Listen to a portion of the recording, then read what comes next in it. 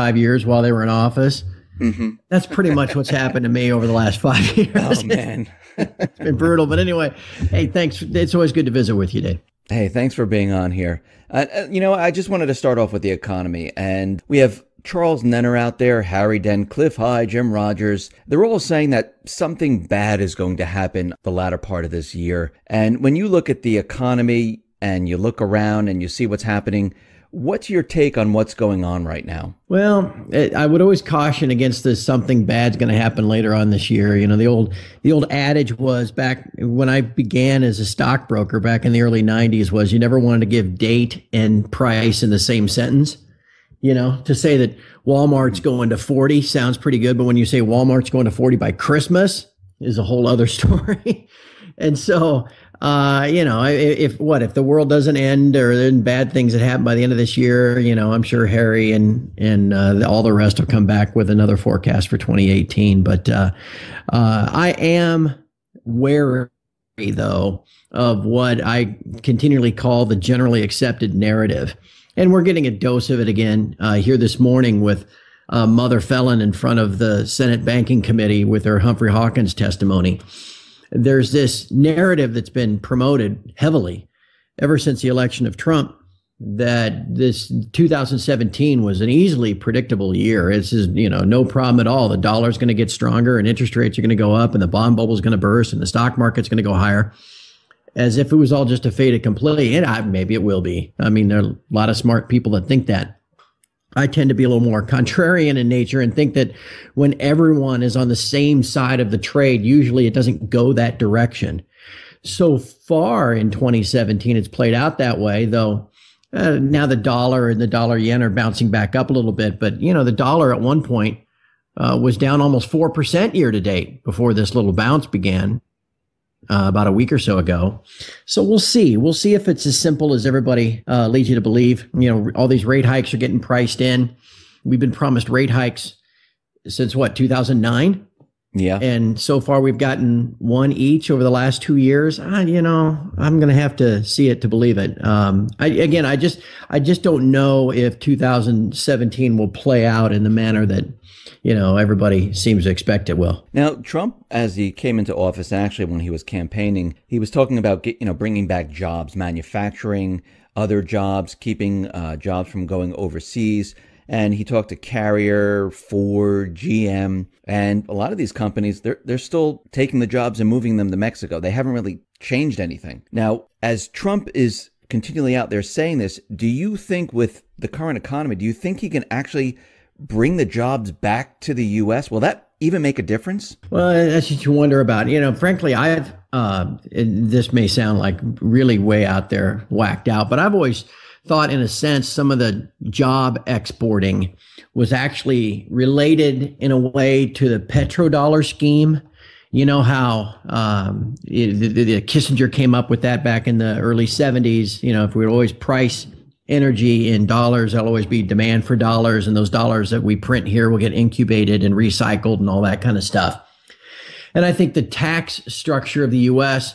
was also set up in a similar manner, so that if we continue to offload manufacturing and get goods to be manufactured in other, parts around the world, and other places around the world where they can be manufactured less expensively and then shipped here, that is also a way to kind of incubate dollars, ship dollars overseas when we buy these other countries' goods, and again, get them all incubated.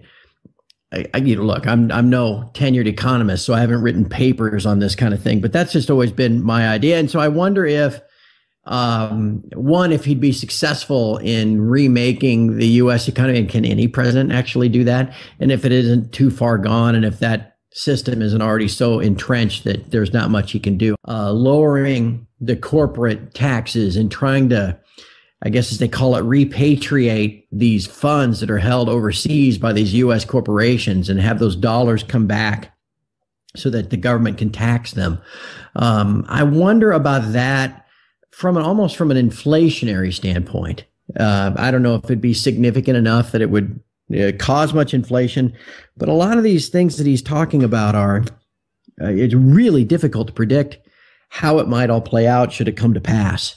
which I guess kind of gets back to what we talked about in the first question. Is it really that predictable and straightforward as to how a Trump administration is going to play out? If we listen to what Mario Draghi, Christine Lagarde, and Fitch just currently, they said, oh, yeah, Trump's economic policies, what they're forecasting is that the economy might, suffer under this. And if the economy, not just here in the United States, but globally, start to deteriorate, it's because of Trump's policies. And Mario Draghi said this, Christine Lagarde said this, Fitch said this. And to me, it sounds like they're kind of setting him up to take the fall for the economy deteriorating as we move forward. Yeah, and on that kind of similar note, Dave, Trump has as his chief trade advisor, I think is the guy's title, a gentleman by the name of Peter Navarro. Mm-hmm. And this guy set his sights in a couple of places already. That Trump has talked about Mexico and a border tax and tariffs and things like that. And then Navarro himself was out talking about the ECB and the euro and how the euro is undervalued versus the dollar. And that kind of rocked the currency markets one day a couple of weeks ago. Well, this cat Navarro, besides being I guess he's a Harvard economist, he's an author. And two of his, I guess, more popular books, one is called The China Wars. And then the second one is called Death by China. And it's like, well, okay, how long before this guy turns his sights on China? And, if you want to call him the biggest currency manipulator, I would say the Japanese are probably the biggest currency manipulators, but with the way the PBOC pegs the yuan to the dollar, I think it's probably just a matter of time before that gets shoved to the forefront. And Trump's trade policies vis-a-vis China and the tariffs and things like that he discussed during the campaign, you just don't know how some of this stuff is going to play out, how it's going to be received, not only in the markets, but interpreted by the computers that run all the markets. It would just have to wait and see. I'm going to give you one more thing too, Dave. That there was one thing that really moved everything one day last week was when Trump mentioned something about, his huge tax cuts that were coming and they were going to be spectacular and we'd have something in 2 or 3 weeks. And that sent the dollar, screaming higher and that kind of thing. And that's like as if he's just going to wave a magic wand in 2 or 3 weeks and these things are going to happen and the effects on the economy are going to be instantaneous. He might have a plan. He might have a couple of ideas he puts forth, but that stuff's got to go through Congress. And then it all has to then eventually take effect. And most of it wouldn't take effect immediately if it even did get passed. I mean, we're talking late this year, next year. And then by the time any of that trickled down to the actual economy, it's another couple of quarters. But yet these markets these days, again, as they're all run by computers and all these computers scan the headlines, I guess I'll just draw back again to where we began. I think we have to be kind of cautious with all of this stuff because we just don't know, one, what Trump will suggest, how that will affect all the different global markets. No, that's true. I wanted to move on to gold right now. And last time you were on, we talked about Germany repatriating their gold. They wanted 300 tons, and it looks like that has been completed. It looks like they got all their gold back. But I don't know if you saw this, but something was very interesting about the gold bars they received. They had different labels on the bars than what they had before. And that is kind of strange. Does that tell you something? Does that mean that maybe the Fed really didn't have the gold? Right. What does that say to you? Well, that was kind of the thought at the time. That's always been part of it. And then, if I recall right, in the first 6 or 7 metric tons that they pulled out in 2013, they immediately had them recast. Isn't that how that initially worked? I mean, they shipped them to some refinery in Germany or Switzerland and had them recast and all that. And people thought, was the U.S. just kind of fending off some of their old coin melt bars from the 1930s, that were 90% purity? There just have always been all these questions surrounding that German repatriation schedule. And, as you talk about Europe and Germany, that's certainly an interesting item. But as we look forward into this year, I think perhaps even more compelling will be the demand for physical from just everyday Europeans, because one of the things that hasn't changed is obviously Brexit is moving forward now. We're going to have a vote. Well, we had the vote of the House of Commons was last week, and now the House of Lords will be back. I think it's a week from Friday, and they'll begin whatever they do to eventually give Prime Minister May the approval to go ahead with Article 50 and Brexit. And then we've got everything that's going on in Greece rearing its ugly head again. We got the continuing problems in Italy, and we got Marine Le Pen kind of riding the same wave that Trump rode. There are real threats to the European Union and this single European currency. And so if you're a regular European, wherever you live, Luxembourg or Belgium or whatever, and you're faced with a kind of a double whammy of negative or zero interest rates on your savings in euros, but then a devaluing euro because, it may be going the way of the dodo bird. You look at that and you think, well, I've got to have an alternative for how I'm going to hold my savings. And I think that could be a real significant grassroots demand for physical gold in the months ahead. And that's another story for 2017 that people need to really keep an eye on. Yeah, you mentioned the Brexit and the EU and a lot of the other countries. Most likely they'll have some type of referendum saying we don't want to be part of the EU. We see it's heading toward that direction. And Germany, like we just mentioned, was asking for all their gold back. Why do you think they accelerated the process of getting the gold back to their country? Do they know something? Yeah, that makes you wonder, doesn't it? Because again, now we're speculating here, and there could be any one of a number of reasons, but that's certainly in the ballpark of rationale, isn't it? That they would think, yeah, they were going to play ball and wait their 7 years to get their 300 tons, and then they could see these dominoes falling into each other, and they said, "Wait a second, hold on, just a minute. You better give us that gold now." Because there's all this turbulence on the horizon. Yeah, no doubt about it. We talk about Grexit and Brexit and Frexit for France and Italy for Italy. There are a lot of, really, if you just take yourself back 3 or 4 years, just the structural problems, of the northern euro area basically paying for and covering the debts of the southern euro area. We had all these talks about whether the euro would split apart just based on those structural problems. And now you got countries just wanting to leave the euro. That could be, at least I'm holding out hope that it will be one of the key drivers of physical gold demand that finally breaks apart it's really a scheme, a paper derivative pricing scheme that has held for the metals since, the mid 70s.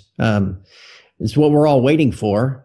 And something like that, it could be finally enough significant demand of people wanting it in their own hands, not wanting to play in the unallocated system, not wanting just shares of some ETF, not wanting a pooled account at UBS, but actually wanting the real thing in their own safe because it's such a time of monetary change.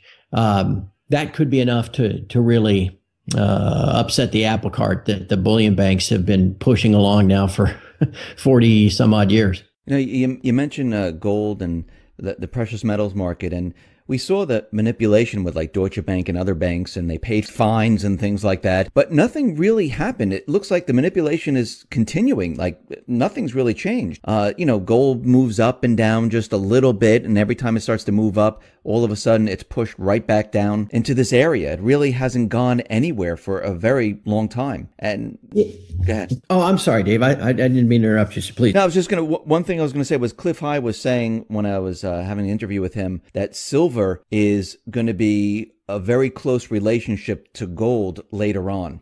And it's going to be, worth almost as much as gold. That, it would be interesting to see if it gets to that point. When I look at the silver market, and if you could see me right now, I'm making like the little quotation marks with my fingers like people do when I say the word market. It's a great example of uneconomic pricing because, heck, at $18 an ounce, silver is basically the same price that it was in the late 70s, 40 years ago. Everybody says, well, silver is a great hedge against inflation and all this kind of, it's a commodity and commodities go up as inflation, all that. Really? 40 years? How about that? Yeah. Uh-huh. What else has not gone up for 40 years? Silver is about it. And why is that? It is because the market that is used to come up with a price for silver has nothing to do with the actual exchange of physical silver. The price is instead set on these electronic derivative exchanges. And then people accept that price that's discovered for these derivatives as the price for the spot physical. It doesn't make any sense. Again, in these derivatives markets, like right now, the COMEX in New York has a total open interest of silver contracts of 195,000 contracts. Each contract represents 5,000 ounces. So we're talking 975 million virtual digital ounces of silver that are available on the COMEX. There's not 975 million ounces of silver on the COMEX. I mean, and the silver that's there, half of it's controlled by JP Morgan, but that's a whole other story. What is there is 975 million virtual ounces.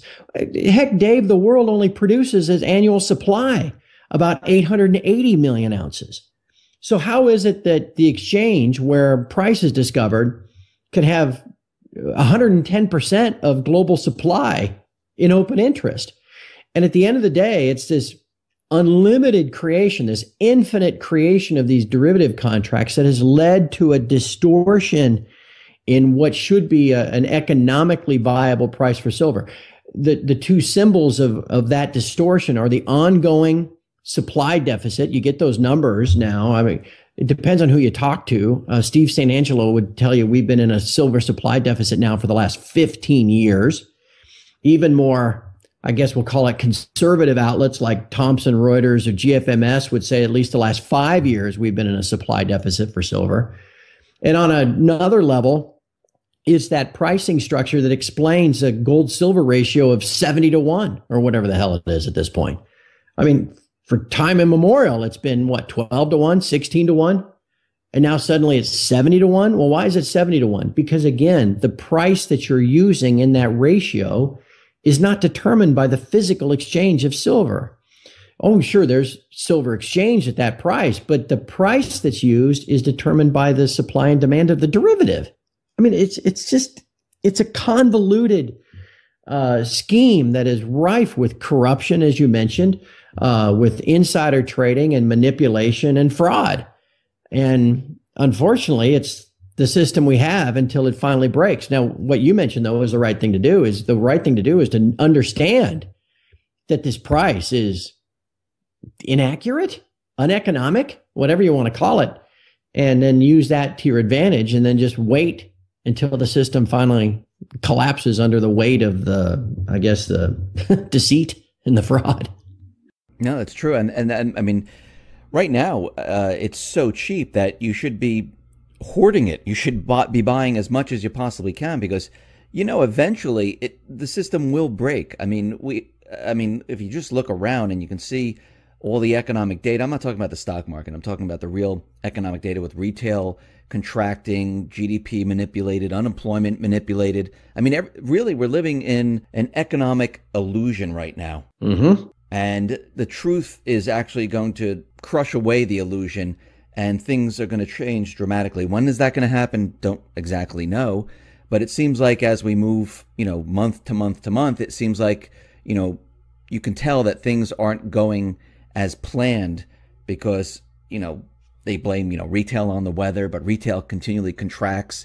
GDP never got over 3%. I think it was on average like 1.8% throughout the whole year. And that's the manipulated number. Yeah. And unemployment, I mean, there's companies still laying off. I mean, I just saw Credit Suisse going to be laying off another 6,500 people today. Right. And Dave, I'll give you a number that can't be fudged, or I guess is maybe more difficult to fudge because it's not just statistical guesswork. Late, I guess it was Friday, Treasury budget came out and they noted the tax receipts for December. Yep. I think it was either December, January. I believe it was December. And There was headlines. I saw some stories actually even Monday that said, "Oh, U.S. tax receipts hit a record" and all this kind of stuff. But the way you have to look at it though is year over year, and year over year, tax receipts have fallen, and that right there is, I mean, tax rates haven't changed. And so, if you want a real measure of economic activity and employment and all that kind of stuff, U.S. federal government tax receipts is a great way to look at it. Zero Hedge noted this on Friday. They put up a chart showing that over the last 5 occasions, when tax receipts year over year have moved into negative, it has always been a precursor of recession. So these BLS and all the other government agencies can sit there and crank out their statistical guesswork of how many jobs were added, and all that kind of jazz. And Mother Yellen can talk all about, the robust economy at full employment when we have 95 million people not in the labor force and all that kind of stuff. But when it gets down to brass tacks and you actually see hard data that really can't be fudged, those tax receipts, you realize, well, maybe the U.S. economy isn't really humming along as much as they would lead you to believe. That's absolutely true. I just wanted to get quickly for the last part here. I want to talk about geopolitical things happening around the world. I mean, right now we see Trump is telling, China, be careful. We're going to, sail our ships in the South China Sea. We see Iran, things are heating up there. Ukraine, we see war is heating up there. Kim Jong-un's brother, Kim Jong-nam, he was assassinated, murdered, something. He died. He was 45. And someone saying that there were 2 women, they stuck him with this needle or something, and then they left the area. So to me, it seems like there are other powers, forces at work here trying to push us maybe into a war. Do you see any of that? Yeah, we follow that really closely at TF Metals Report, and I saw the thing on Kim Jong Un's brother. I hate to make light of the guy because he's dead, but he got a pretty good deal. He had to figure his time was numbered. Any sunrise he saw, he had to figure, I didn't expect to wake up today, because eventually he had to figure his brother was going to come get him. To get stuck with poison and just drop dead is a much better fate than Uncle General June, who I think they strapped to a slab of concrete and mortared, right? Remember that? Yep. So this guy, at least he was nice enough to his brother to just hit him with some poison. Anyway, I don't know how that's going to play out. They're shooting off missiles and the Iranians are doing their thing. My most grave concern, and we've chronicled it at TF Metals Report now for 3 years, is the situation in Ukraine and the war party, as we call it, of the West, that is doing everything they can to, it seems, to provoke some type of conflict with Russia. And now, 3 years on, war seems to be heating up again in the southeast of Ukraine, where the Kiev government, with help from NATO and U.S. advisors, is up against these kind of, they call them separatists, but they're just regional southeast Ukrainians that don't want any part of the Kiev government. And now we've got both sides of loggerheads down there. I think that's a very dangerous situation. In the time since that was originally kind of beginning to draw headlines 3 years ago, now NATO and the U.S. have positioned troops into the Baltics, into Estonia and Latvia and Lithuania, so basically directly on Russia's western border. That is the first time since June of 1941 that potentially hostile troops have been directly upon Russia's western border. That's why they had the Iron Curtain, right? They pushed their borders out to Poland and East Germany and all the rest to keep troops off their border. Why, if you're a Russian that with any knowledge of history, at the last time there were foreign hostile troops right on your border 75 years ago, that didn't turn out so well. That led to 26.3 million dead Russians. And so you kind of remember that stuff. And believe me, the Russians remember that stuff. And so us putting troops there, because we're going to stop that rascally Putin, that just isn't, that's looked at in a totally different light than what the American media portrays it as here. And so I think that's again, we'll just put that in the wild card category. for 2017. And if anything that we need to be hopeful and pray about is that doesn't flare up into what could conceivably be the worst conflict, worst global scare since the Cuban Missile Crisis. This notion that 2017, is going to be great, man. The stock market's going to 25,000 and the dollar's going to king dollar and the interest. I mean, as if, again, it's all just a fait accompli. And I would just suggest that maybe things are a little more complicated than that, and that people need to be a little more contrarian to the generally accepted narrative of what lies ahead. Craig, I really appreciate you coming on the X22 Report Spotlight. Once again, how can people see your work? TFMetalsReport.com. We all recognize that this debt-based financial system it's a mathematical certainty that eventually it's going to run out of gas, and we're all kind of preparing for that end. And so I encourage everybody to check it out again at TFMetalsReport.com. Craig, once again, thank you very much for being on the Spotlight. Dave, my pleasure. It's always fun. 5 years while they were in office. Mm-hmm. That's pretty much what's happened to me over the last 5 years. Oh, man. It's been brutal. But anyway, hey, thanks. It's always good to visit with you, Dave. Hey, thanks for being on here. I just wanted to start off with the economy. And we have Charles Nenner out there, Harry Dent, Cliff High, Jim Rogers. They're all saying that something bad is going to happen the latter part of this year. And when you look at the economy and you look around and you see what's happening, what's your take on what's going on right now? Well, I would always caution against this something bad's going to happen later on this year. The old adage was, back when I began as a stockbroker back in the early 90s, was you never wanted to give date and price in the same sentence. To say that Walmart's going to 40 sounds pretty good, but when you say Walmart's going to 40 by Christmas is a whole other story. And so, if the world doesn't end or there's bad things that happen by the end of this year, I'm sure Harry and all the rest will come back with another forecast for 2018. But I am wary, though, of what I continually call the generally accepted narrative. And we're getting a dose of it again here this morning with Mother Felon in front of the Senate Banking Committee with her Humphrey Hawkins testimony. There's this narrative that's been promoted heavily ever since the election of Trump that this 2017 was an easily predictable year. It's no problem at all. The dollar's going to get stronger and interest rates are going to go up and the bond bubble is going to burst and the stock market's going to go higher, as if it was all just a fait accompli. And maybe it will be. I mean, there are a lot of smart people that think that. I tend to be a little more contrarian in nature and think that when everyone is on the same side of the trade, usually it doesn't go that direction. So far in 2017, it's played out that way, though now the dollar and the dollar yen are bouncing back up a little bit. But, the dollar at one point was down almost 4% year to date before this little bounce on this kind of thing. But that's just always been my idea. And so I wonder if if he'd be successful in remaking the U.S. economy, and can any president actually do that? And if it isn't too far gone, and if that system isn't already so entrenched that there's not much he can do, lowering the corporate taxes and trying to, I guess as they call it, repatriate these funds that are held overseas by these U.S. corporations and have those dollars come back so that the government can tax them. I wonder about that almost from an inflationary standpoint. I don't know if it'd be significant enough that it would cause much inflation, but a lot of these things that he's talking about it's really difficult to predict how it might all play out should it come to pass.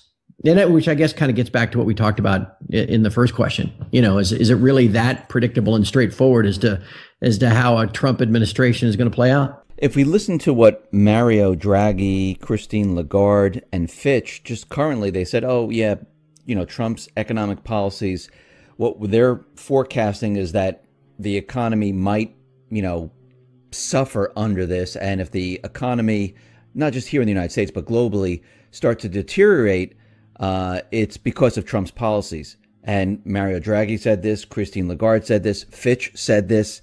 And to me, it sounds like they're kind of setting him up to take the fall for the economy deteriorating as we move forward. Yeah, and on that kind of similar note, Dave, Trump has as his chief trade advisor, I think is the guy's title, a gentleman by the name of Peter Navarro. Hmm. And this guy set his sights on in a couple of places already. You know, that Trump has talked about Mexico and a border tax and tariffs and things like that. And then Navarro himself was out talking about the ECB and the euro and how the euro is began about a week or so ago. So we'll see. We'll see if it's as simple as everybody leads you to believe. You know, all these rate hikes are getting priced in. We've been promised rate hikes since what, 2009? Yeah. And so far we've gotten one each over the last 2 years. You know, I'm going to have to see it to believe it. I just don't know if 2017 will play out in the manner that, you know, everybody seems to expect it will. Now, Trump, as he came into office, actually, when he was campaigning, he was talking about, bringing back jobs, manufacturing, other jobs, keeping jobs from going overseas.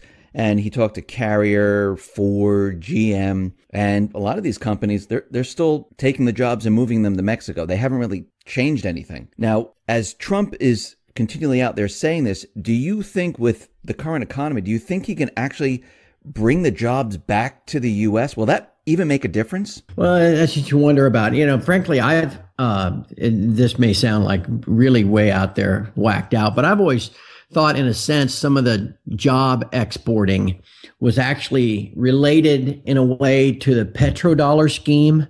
You know how the Kissinger came up with that back in the early 70s. You know, if we would always price energy in dollars, there'll always be demand for dollars, and those dollars that we print here will get incubated and recycled and all that kind of stuff.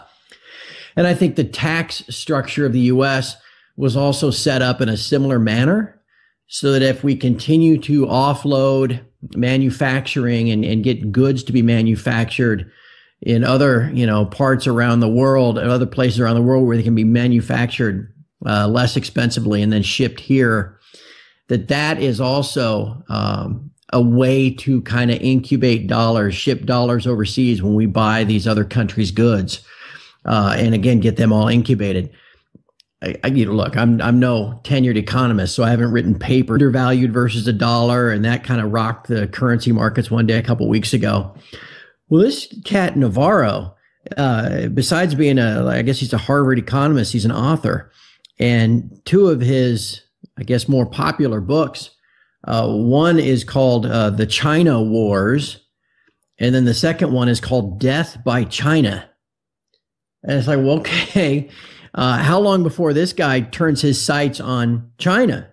And, you know, if you want to call him the biggest currency manipulator, I would say the Japanese are probably the biggest currency manipulators, but with the way the PBOC pegs the yuan to the dollar, I think it's probably just a matter of time before that gets shoved to the forefront. And Trump's trade policies vis-a-vis China and the tariffs and things like that he discussed during the campaign, you just don't know how some of this stuff is going to play out, how it's going to be received, not only in the markets, but interpreted by the computers that run all the markets.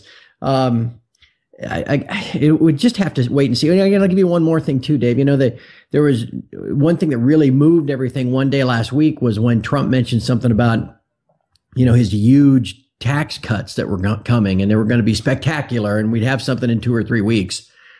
And that sent the dollar, you know, screaming higher and that kind of thing. And that's like as if he's just going to wave a magic wand in 2 or 3 weeks and these things are going to happen and the effects on the economy are going to be instantaneous. You know, he might have a plan. He might have a couple of ideas he puts forth, but that stuff's got to go through Congress.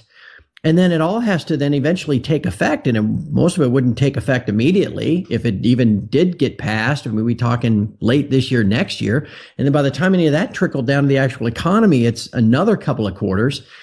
But yet these markets these days, again, as they're all run by computers and all these computers scan the headlines, I guess I'll just draw back again to where we began. You know, I think we have to be kind of cautious with all of this stuff because we just don't know, one, what Trump will suggest, how that will affect all the different global markets. No, that's true. I wanted to move on to gold right now. And last time you were on, we talked about Germany repatriating their gold. They wanted 300 tons, and it looks like that has been completed. It looks like they got all their gold back. But I don't know if you saw this, but something was very interesting about the gold bars they received. they had different labels on the bars than Yeah. what they had before. And that is kind of strange. Does that tell you something? Does that mean that maybe the Fed really didn't have the gold? Right. What does that say to you? Well, that was kind of the thought at the time. Yeah, that's always been part of it. And then, if I recall right, in the first 6 or 7 metric tons that they pulled out in 2013, they immediately had them recast. Isn't that how that initially worked? I mean, they shipped them to some refinery in Germany or Switzerland and had them recast and all that.